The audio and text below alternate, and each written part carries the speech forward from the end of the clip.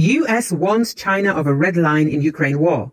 The United States is warning China against material and security assistance to Russia in Moscow's war on Ukraine, laying out Washington's red line ahead of US Secretary of State Antoni Blinken's visit to Beijing early next month. US Deputy Assistant Secretary of Defense for China, Michael Chase, spoke to Sonq Yançao, Deputy Director of China's Office for International Military Cooperation of the Central Military Commission, according to a US official who spoke to VOA on condition of anonymity. This week's military-to-military talks come as the US is monitoring closely any decisions by the People's Republic of China in response to Russian requests for security assistance. The US official took note of reports about multiple visits to China by Russian transport aircraft. I don't have a new assessment to offer, State Department spokesperson Ned Prays told when asked if it is still Washington's assessment that Beijing is not providing security assistance to Russia.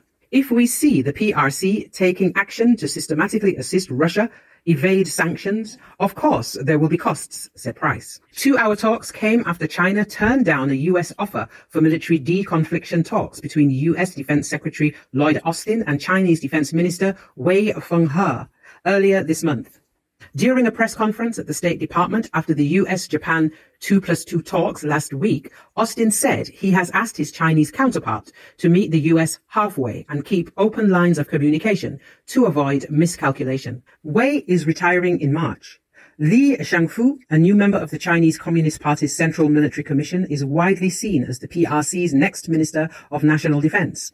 Li was sanctioned by the US government in 2018 due to Chinese purchases of advanced Russian fighters and missile systems. But the US sanctions would not prevent Li from holding official meetings with American officials, according to a State Department official.